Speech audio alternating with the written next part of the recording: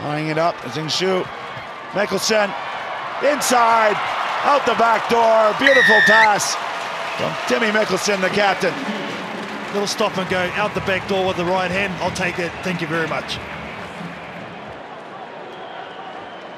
Ireland after the hooter, trying to create something. They've gone through the middle. Off the bench, Graham Curtis slices through and will be under the post. Full time, Ireland 14, Kenya 12.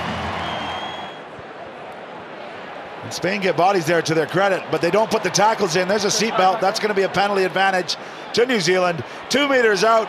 They won't stop Sammy Dixon.